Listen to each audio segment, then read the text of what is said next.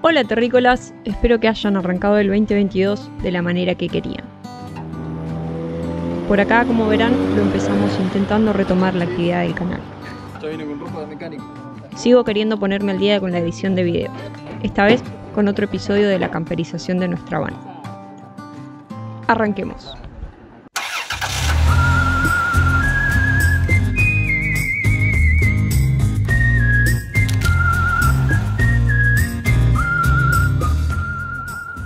La situación de aquel 13 de marzo de 2021 era la siguiente.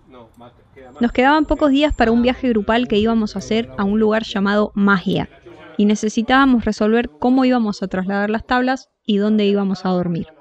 No, pero esta es la más ancha de todas. Y acá todavía tenemos 53.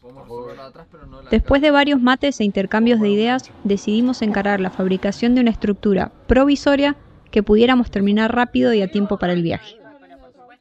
Esta estructura nos permitiría guardar las tablas abajo, dormir arriba y llevar a Nacho en la parte trasera de la van, porque iba a viajar con nosotros en el mismo vehículo. Así empieza el quilombo.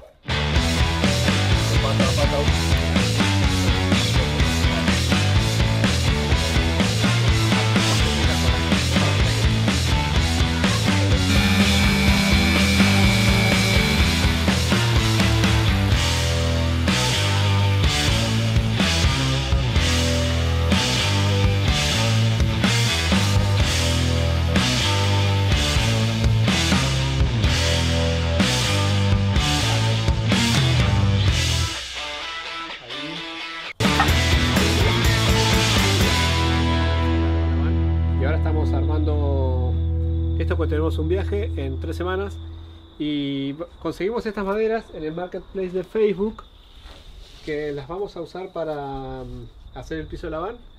En los lugares donde venden madera sale como 40-50 dólares y conseguimos 2 de estas por 20 usadas que están en bastante buen estado, así que las vamos a lijar y a cortar para ponerlas en el piso. Y además conseguimos unos elásticos de cama que vinieron gratis de regalo con estas maderas, que los vamos a usar para hacer la cama.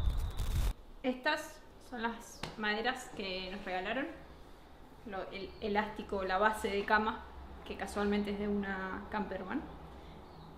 Así que están en tan buen estado que nos hizo replantearnos el diseño que teníamos para la van ya.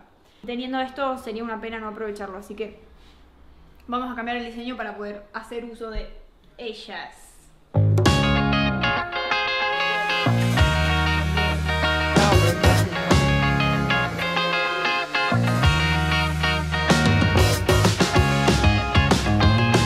Y bueno, si me permiten darles un consejo, si van a tener amigos así, mejor no tengan.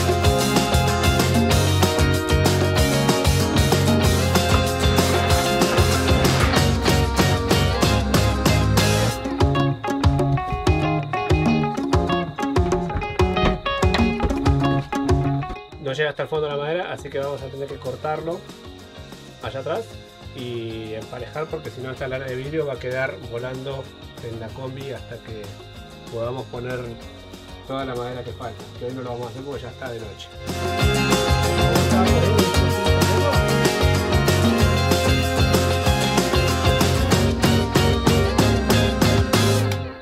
Otro día de trabajo en la van y queremos por lo menos dejar la base lista como para poder armar un colchón.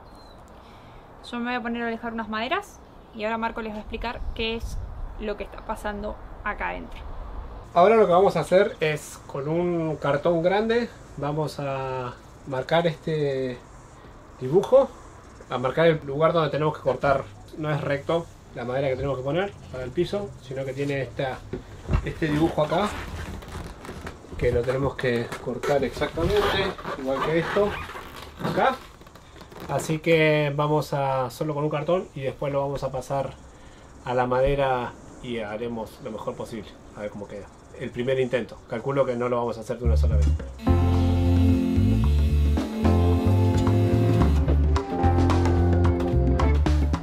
Tomamos la medida con este cartón y vamos a hacer el primer intento de cortar la madera. Esperemos que sea exitoso porque tenemos 2 maderas nada más y una sola lijada.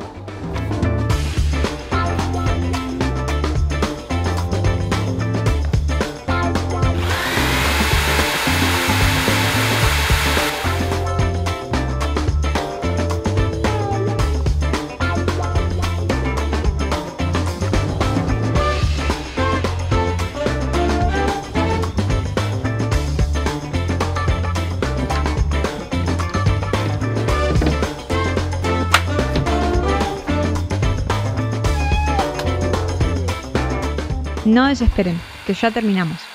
El hecho de haber reciclado maderas de distintos tamaños hizo que nos demoremos más, porque terminamos teniendo que usar 3 pedazos diferentes. Y eso implicó muchos cortes, prueba y error.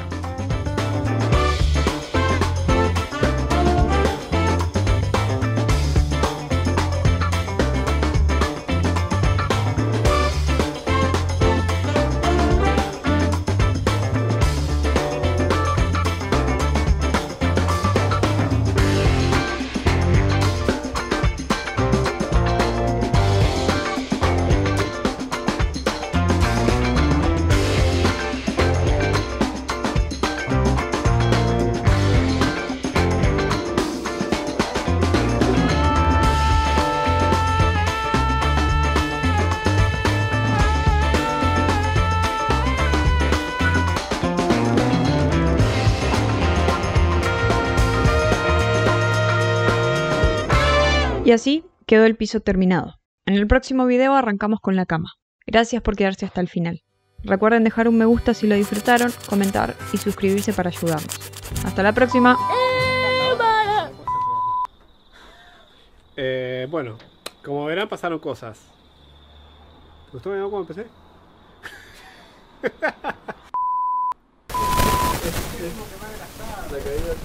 No, eso te hace totalmente mierda. Como si te caiga la bola. Es terrible. Perdí 3 años de vida. Papá.